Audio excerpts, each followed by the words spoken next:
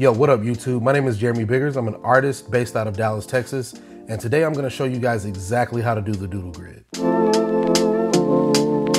A Doodle Grid is similar to a square grid. It's just a little bit different in that you don't have to hassle with straight edges and making sure that all your corners are exactly 90 degrees. So what you want to do is you want to put down as many differing shapes as you can. You don't want to do too many of the exact same shape because then your eyes will get lost when you're doing the overlay. So you just want to make up as much stuff as possible. Here, you don't want to think too much. You just want to let your hands be free and just put down anything. So then you want to take out your iPad or your phone and you want to try to be as parallel to the wall as possible so that there's no distortion. If you're leaning too far forward or leaning too far back, your proportions will be completely off. So you want to make sure the camera that you're shooting with is as parallel to the wall that you're shooting as possible. So then you open up that photo in Procreate or any other similar program, and you're going to pull in your reference image. Scale it to the size you want it to be.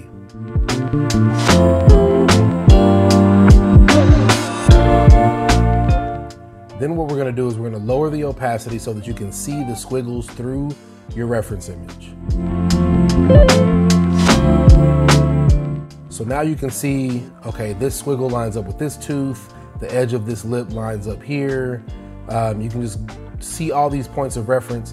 And so now when you're putting it on the wall, you know exactly where that thing should be. You know exactly where that tongue should line up. You know exactly where those teeth should be. So now it's just a matter of measuring it and putting it on the wall. What this does is it helps with your proportions so that you don't have to carry a straight edge with you and hope that you got the measurements exactly right. This is a little bit more precise with a little bit less effort.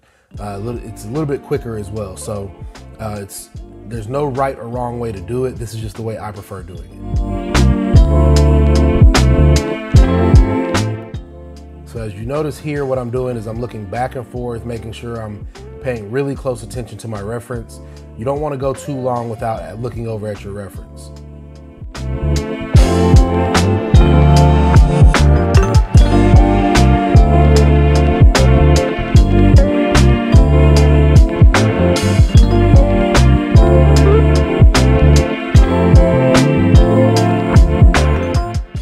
I started painting lips because I wanted something that would combine my love of painting realism with something that could be considered pop art.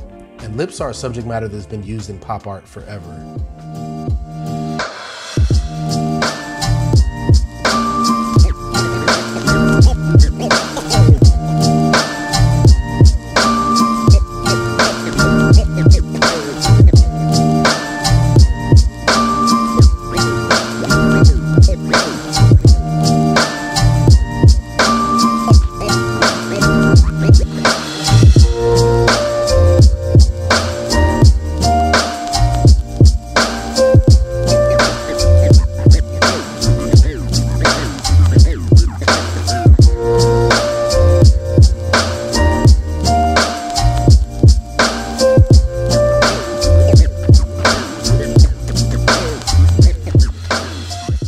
People ask me all the time, how do you paint gold or realistic gold?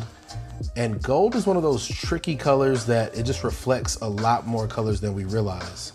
Green is one of the colors that it reflects. I don't know why, but every time you paint realistic gold, you have to add in a little bit of green.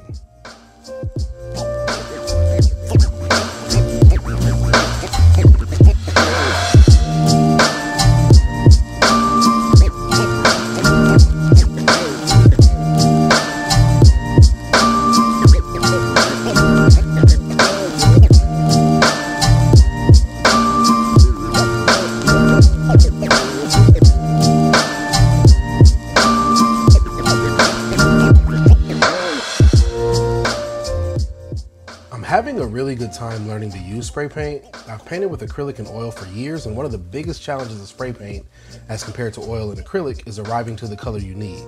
And what I mean by that is with oil or acrylic, I can mix the exact color I need on a palette before taking it to the canvas. With spray paint, I don't have the luxury of mixing the colors before I go onto the piece. You have to actually nail the color on the piece itself. So you need to do a little bit more advanced techniques in order to arrive to the color that you're striving for.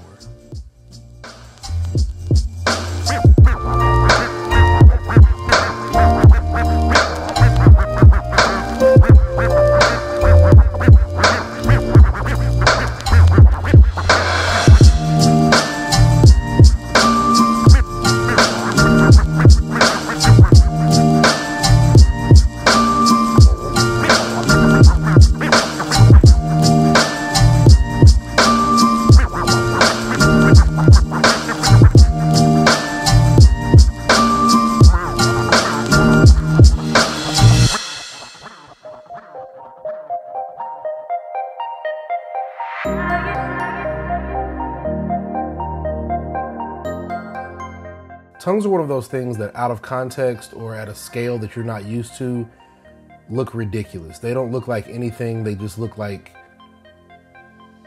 a wad of flesh.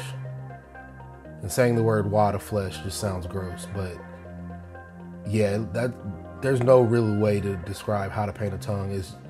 Tongues are just gross, man. They're gross.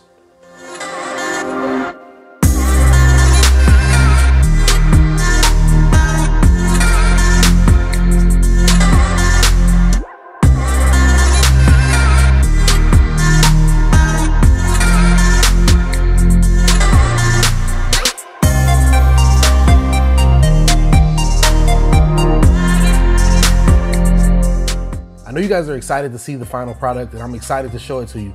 But before we do that, make sure you guys like, subscribe, and comment here on YouTube. Hit that bell in the corner so that you're notified every time I post.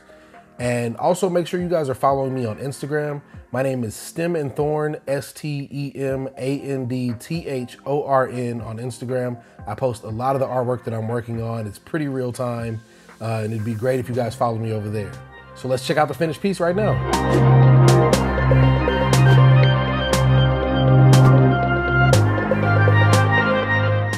All right, so that's it for this one, guys. I'll see you on the next one.